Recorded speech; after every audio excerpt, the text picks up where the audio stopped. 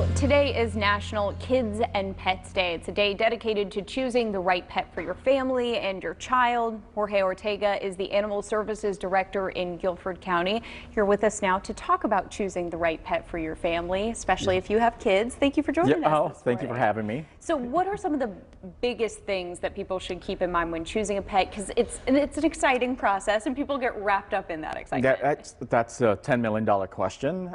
It really depends on the family dynamic. It really depends on the age of the children in the household and what type of pet you're looking for, because pets are not just dogs and cats. We have hamsters and gerbils and so forth.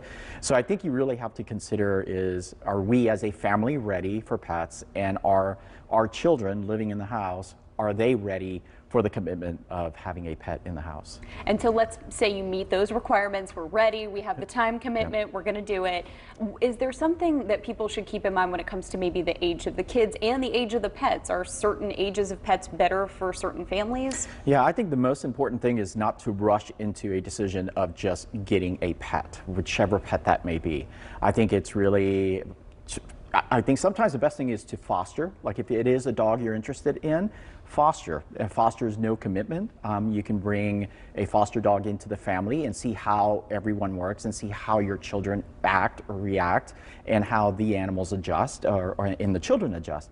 So there's things you can do, but I think the biggest thing I want everyone to know is that don't rush into a decision of adding a pet to your family. Absolutely. I know it's like, mommy, daddy, I want the puppy, and it gets really exciting. So is that something that you would recommend, coming to meet the animals and really spending that time and then maybe taking a step back to have a family conversation about it? Yeah, the way we're doing our adoption process today at Guilford County, and a lot of organizations do, it's really like a counseling, a dialogue, a conversation with the family.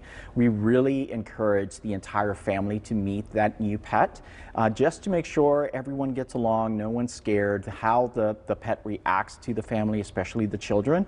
So yes, definitely it's a process you don't want to rush into. And after you meet the pet and everybody's in agreement, yes, we want to add the pet, is take 10 minutes and have a family huddle just to make sure everybody's on the same page. And you mentioned other options besides dogs and cats. That might be a good way for somebody to keep those options in mind as well. Correct, and it's a good, easy way, or an easier way to start. I mean, having pets really teach children empathy, compassion, responsibility.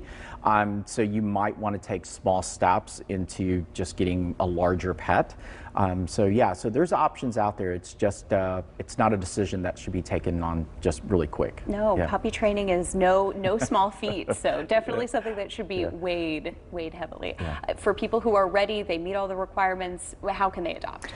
Yeah, so there's a lot of our, animal adoption organizations within the Triad area. I would definitely take your time, visit all of them, call, set up appointments, see if they have an appointment-based adoption process. But really just look around and really try to figure out which pet really will suit you, and especially your children in the household. But definitely call around. There's a lot of small nonprofit organizations that have wonderful pets available for adoption. So definitely it's not just the larger shelters, but there's a lot of us out there that have animals available for or waiting for new homes. Absolutely. Well, a lot to keep in mind, a lot of good points. So thank you so much for being with us this morning. My pleasure. Thank you for having me.